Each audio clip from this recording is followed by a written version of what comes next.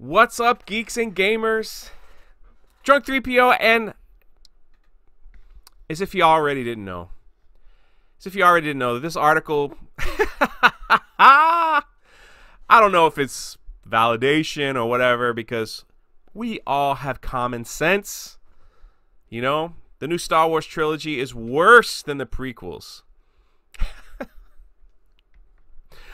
As if we already know how bad the Disney Star Wars trilogy is. This article comes from CNET, and it breaks down some 4 major things about the different types of Star Wars. I love it because in the opening paragraphs here, he talks about how George Lucas always swung for the fences. He swung for the fences, and you know, even though he had some things that didn't work well, such as the character of Jar Jar Binks for many of us, the dialogue in the prequels were not good. It did bring us some iconic moments like Darth Maul and great opening scenes. And so then he kind of like cuts down a couple things that Disney Star Wars is doing wrong. And the first one he talks about is the set design.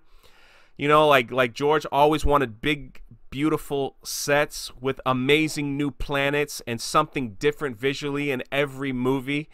You know, and he breaks that down as well. He's like, the new Star Wars films, they just recycle planets willy-nilly from earlier Star Wars movies. A desert planet, recycled. A forest planet, recycled. A city planet, recycled. So there's nothing new to the imagination. They just gave them different names. Nothing new here. Desert. Every Star Wars has desert planets everywhere, apparently. That's just what it was. And the prequels, it gave us those water, I mean, just different visual planets that they went on. I mean, from like the bug planet, you know, Geonosis, and some others. Like, they just, he was always innovative in doing things like that. What I love here is, I'm going to move down. He talks about the prequel trilogy being a bloodbath that gives the movie more real tension. And he talks about the different types of tension from the prequels to the Disney Star Wars, where the character development, this article writes, it says that the new films, they drag the characters to and fro, and they're more concerned with themselves, you know, and it doesn't really build anything, which is, in the prequels, you're talking about Qui-Gon Jinn ignoring the council to teach Anakin avenging his mother. And it just brings more attention to the characters, to the film plot, to see what... And we even knew what was happening in the prequels. We knew Anakin was turning to Vader. We knew the Empire was going to win. And yet, you know, he did it in such a way where we understood the tension in these films and how it all came to pass. And yeah, he talks about the No Mercy with Darth Sidious and how everyone died. There was meaningful deaths everywhere, and the only ones that we known to survive was Anakin, who turns to Darth Vader, Obi-Wan Kenobi, the Emperor, and Yoda. Everyone else, you know, pretty much they were taken out. You know, they were taken out, and that's just how it was. He just went off and just everybody was killed. Not like in Disney, where, you know, the most meaningful deaths in the Disney Star Wars, can you guess? There's 2 of them. There's 2 of them that were meaningful, I guess you'd say. Meaningful to make us hate the movies even more. Han Solo and Luke Skywalker, which was probably the stupidest death in a Star Wars I've ever seen. He OD'd on the Force.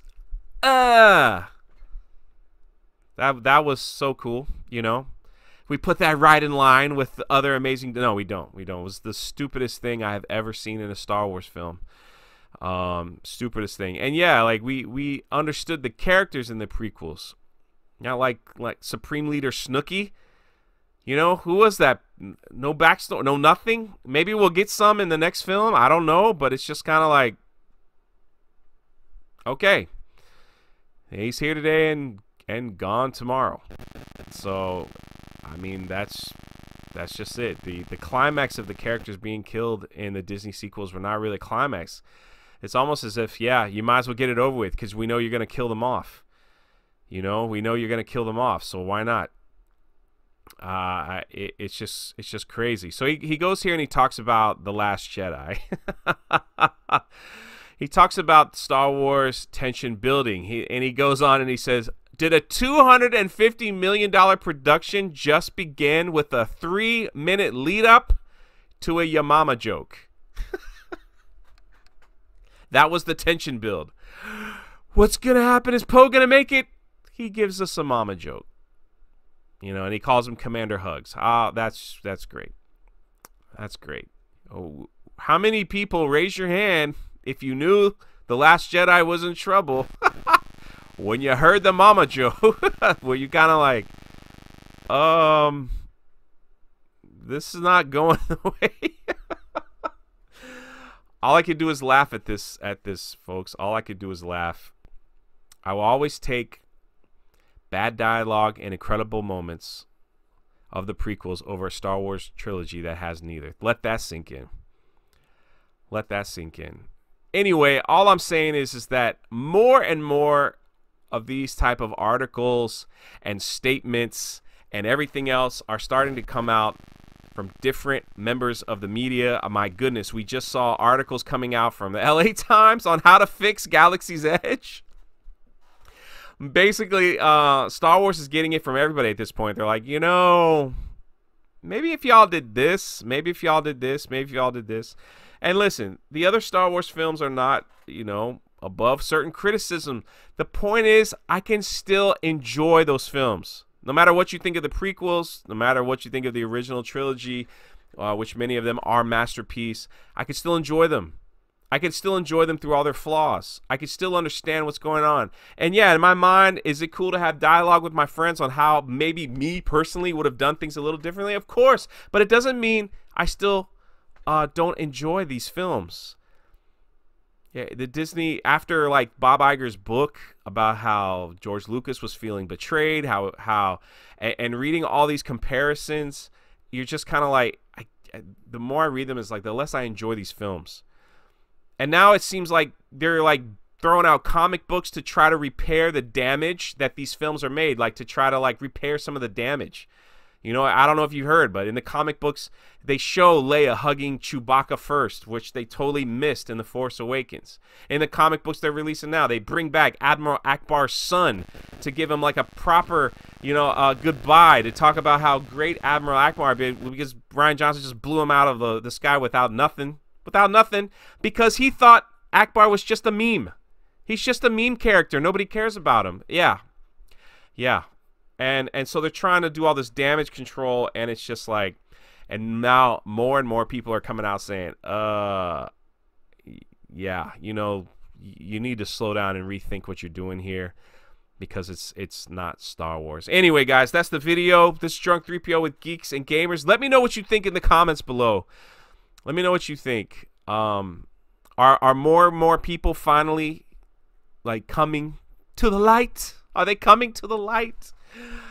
Or what? Or we just gonna have this type of Star Wars forever? Anyway, let me know in the comments below. I love to read the comments, so I'll catch you next time. Hey everyone, it's Jeremy from geeksandgamers.com, and if you're a fan of Geeks and Gamers, please go to our website, visit our merchandise store. We have t-shirts, hoodies, hats, beanies, tank tops, and in the very near future, we're going to have many more products for you to choose from. So thank you for the support. We appreciate it. You guys have a great day, and we will talk to you later.